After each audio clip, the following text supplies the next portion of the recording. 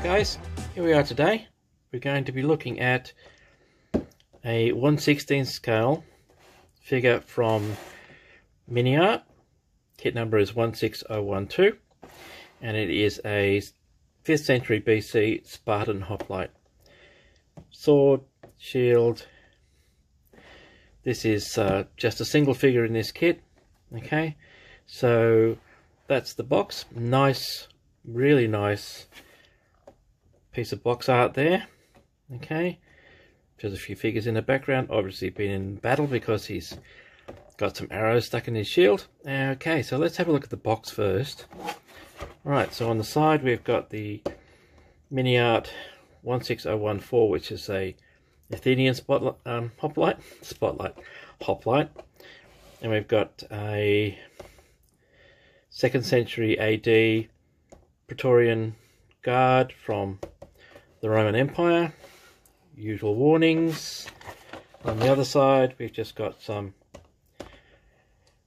colours of this particular Spartan, more warnings, and that's basically it for the box. So let's have a look inside and see what we've got. Put that over there. First up, okay, so we have colour sheet, nice coloured sheet, really detailed. Okay, so you've got these are your colour callouts for Model Master, Tamiya, Humbrol, Revell. Basic colours, you've got 8 different colours, but of course you can change the colours on this to anything you want, because back in those days anything went. So you do have some decals to go on this as well, and then you've just got your basic sprue layout. Fairly straightforward, simple. Those are your decals, not much to that's your instructions. More than anything else, that is your instructions. Doesn't tell you how to put it together, you just have to put the parts. Okay, so that's the instructions. Oh, that's interesting. Okay, maybe I've had a look at this one before.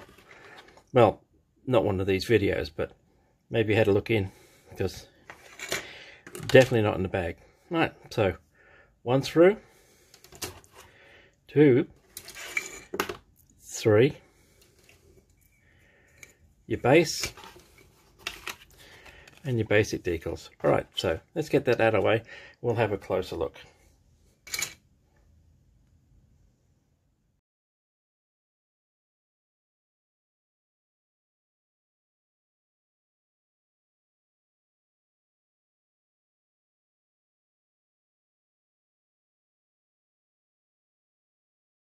Okay, so let's have a look a bit closer.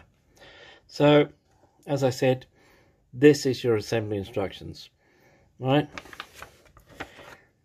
Each part's numbered on the sprue layout, and then it's just a matter of putting them all together as you go. If you've never done a figure before, these ones can be a bit of a challenge. They do normally need a bit of fill in the joints, but they do come out looking not too bad, except of course if you're like me and struggle a bit with faces, yeah, that can be a challenge, but hey, that's what helmets are for, isn't it? So let's put those aside, give you another look at the basic decals.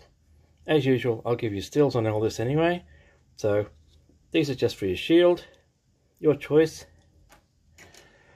Yeah, base, not bad. Add a bit of texture to this with some, oh, I don't know, bit of putty, bit of paint, something like that. Make it look like he's actually standing on something. Alright, let's have a look. Arms. Alright. Detail's pretty crisp. You can see the muscles, blood veins, etc. So the detail on these, although as you can tell, there is some flash, okay? It's sharp enough, but it will need some work.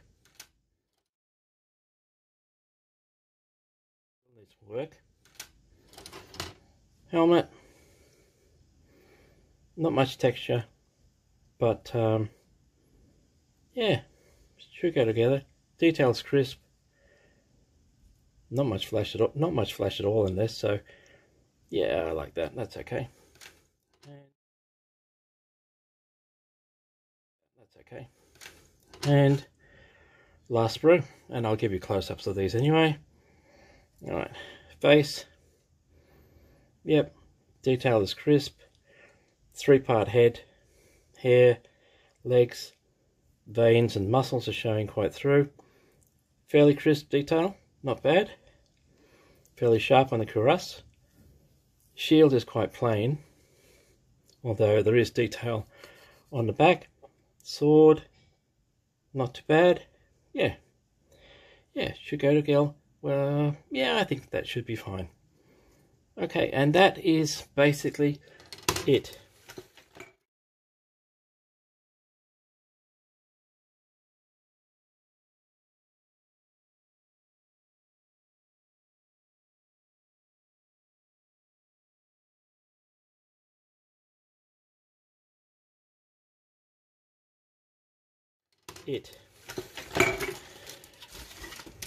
There's not much to it. In fact, there's very little to it.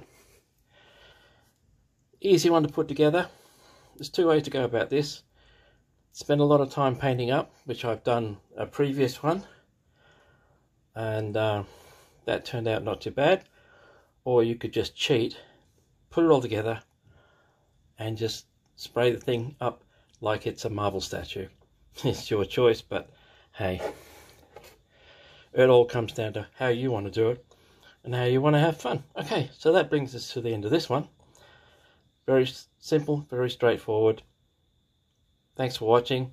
Hope you got something from it. Catch you next time.